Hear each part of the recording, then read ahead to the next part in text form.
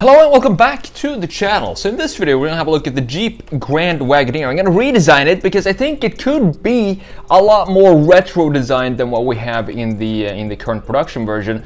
So the original Jeep Wagoneer was first introduced as a 1963 model and was the first four-wheel drive vehicle mated to an automatic transmission, pioneering the first SUV. So if you want to go back to the genesis of SUVs, the Jeep Wagoneer would be it. It was also the first vehicle to combine off-road capabilities and four-wheel drive with state-of-the-art ride quality and premium interior. Now, in addition to the regular Wagoneer and the Grand Wagoneer from last year, we now have the longer wheelbase 2023 Jeep Wagoneer L and the Grand Wagoneer L models. And these L models versions, they extended the wheelbase by 7 inches and 12 inches in total, and this obviously is great for interior space. But if I'm honest, looking at these long version models of the Grand Wagoneer and the Wagoneer, it makes for some fun, funky proportions here. I don't know, what do you think about the long wheelbase Wagoneers?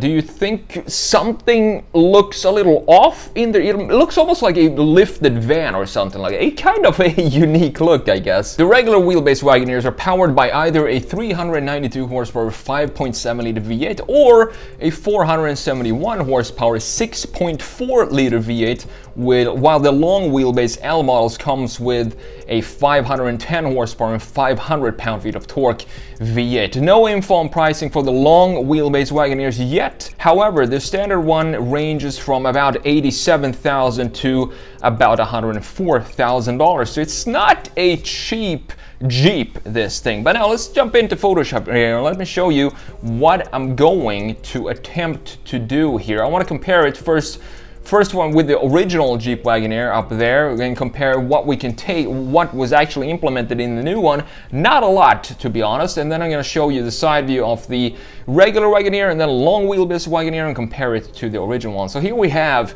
the original. I think this is the original. It's an early Wagoneer. Rosie, you're not going to bite me. Don't do it, please. Hey, Rosie. Alright, so up here we have one of the early Wagoneers, and I want to show you what carried over to the modern version of the Wagoneer down there. So not a lot. So I was hoping maybe some wood trim like this would make its way onto the modern version. Maybe not wood as the material, but some sort of styling in the side to resemble that piece. I don't think this wood panels would suit a modern car. It just would not look good in any way possible, shape or form. I don't know. I'm not gonna do that on the redesign, but what I am gonna do is turn this into more of an off-road looking machine like we have in the early Wagoneers, and I think Rosie's gonna enjoy that as well, so she stops biting my charging cable over there. I'm gonna make it look more off-roady by adding some plastic cladding onto this piece right here. I'm not sure if I'm gonna go all the way up here with the plastic cladding or keep it to this point. And I'm not sure about this side if I'm gonna add any cladding on that part, but just make it look more off-road worthy and not so much like a lifted van, as I said before. I want to show you the side views here. So up top we have the regular wheelbase, the short or standard wheelbase Wagoneer, which I think looks really good actually. It has the correct proportions, or correct, it's in the eye of the beholder, but I think it looks really good. It has the same kind of proportions as its competitors, and I think that was the point, to make it more boxy than the regular Grand Cherokee, for example, and have it be more upscale, more classy than the Grand Cherokee. And I think they did a really good job here. But looking at the long wheelbase here, something happens in the rear, and you can see that it just looks like it's maybe sticks out a little too far in the back. So this is 12 inches in total longer than the short wheelbase or standard wheelbase, but the wheelbase itself is only shifted by, I think it was 7 inches. So a lot of the extension of this body happens in this part right here. So you can have a look at the distance between, for example, the fuel filler cap and the tail lights is a lot longer on the long wheelbase. That means that of course the mass is added on the rear end, and it kind of looks a little funky to me. I don't know. I really want to hear your opinion on the long wheelbase Grand Cherokee. Do you feel the same way, that something looks maybe a little off in the proportion, or is it just me? I'm not sure yet. I think I have to see this out in real life to really make up my mind about that. What's really interesting about the Wagoneer as well is that we have these upswings in the pillars. So the body color kind of swings up, and it kind of gives it a almost like a top-heavy look with these heavy pillars, thick pillars, and also this upswing in the rear end, creating this really thick pillar in the rear end, which we don't have on the original. The original kind of has the opposite way, so we have a thick pillar in the top, and then it gets a little narrower the further down we go, and it doesn't look as top-heavy as the newer ones. You can see that the pillars are also very thin here, and that's also has to do with a lot of regulations, safety things, and rollover protection and so on. You kind of have to have them be thicker in today's world, but maybe not this thick like we have right here. And generally speaking, I think the Wagoneer from the old days, it just has this more rugged look. It looks more like a proper Jeep that's ready to take on the trails than the luxury Grand Wagoneer that we have today. So that's kind of the feeling that I want to implement in this redesign that we're going to do right now. Speaking of the naming of the Jeep Grand Wagoneer and the Wagoneer, I'm still confused by the naming of these models, because the Wagoneer and the Grand Wagoneer, they still look the same. They don't have any different dimensions. It's just a different trim level, and I think it would make more sense if they just named the new Wagoneer the Grand Wagoneer short wheelbase and the Grand Wagoneer long wheelbase. That to me would make a lot more sense, because then you can actually see physically the differences between the two names and not just have them be different trim levels. So it's a little bit confusing with the names here, but I'm sure I will get it eventually as time passes. But the thing is, Jeep needed to have a big SUV out on the market to compete with, you know, the GMC Yukons, the Chevy Tahoes, and the Cadillac Escalades, and this, I think, is the most expensive one in that segment from a base price standpoint. And I think it looks the most expensive too, because it has a very unique design. The Chevy, the Escalade, and the GMC, they kind of look very similar, like they've just been rebranded or rebadged, but underneath you have the same exact proportions in the same vehicle underneath the badging. But this has a clear, unique identity, and I really like that they decided to go with this upswing in the rear end, to have the rear end almost be vertical and not any type of sportback style on this design. I want to have the Grand Wagoneer be very boxy, and that's kind of what I'm going to emphasize even more right here in this redesign. So I want to implement an old 60s or 70s front end onto this Grand Wagoneer that we have today, and I think I'm working on the long wheelbase here. It's kind of hard to say from this angle, this 3/4 front view, but I really think that it's going to suit this overall look. Now, I had some issues with the graphics, because if I slap the 60s, 70s Wagoneer front fascia or front grille and headlights onto this, we're gonna have some issues with graphics. It's gonna be too heavy in the front end. So at the very end of this redesign, I started playing around with some plastic cladding on the side to balance out the massive graphic feature that we have in the front end that takes up too much visual real estate. So I need to kind of divert that attention onto something else on the side of the car to not have it be too front heavy visually and graphically.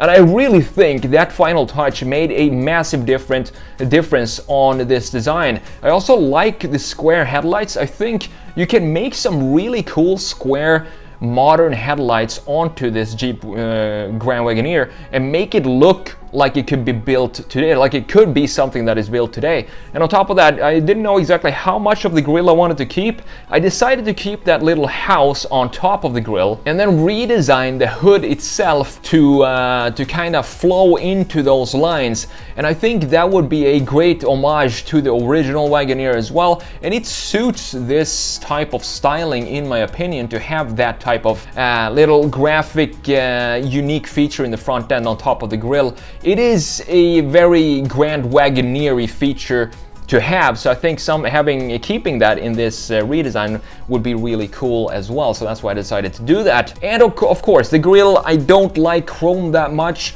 but we still have some chrome or silver pieces in the original Grand Wagoneer from, I mean, the stock from 2023, the long wheelbase. For example, the trim around the windows, We also have the trim around the lower part of the grille and the skid plate in the front end. I think that's you know, the protection shield in the front end, that's silver, and also a little bit of a silver trim piece on the side between in between the axles. So having some sort of silver or chrome, worst case scenario, in the grille and around the headlights, it kind of made sense to me. So I decided to keep the chrome around the headlights to also have that connection to those other trim pieces that I just talked about. You also have a tiny little sliver of silver in the side mirrors as well, on each side, obviously. For the wheels, I decided to go super retro on this wheel and basically take the original wheels, or the wheels from that time era, and just make them bigger. I like to do that because usually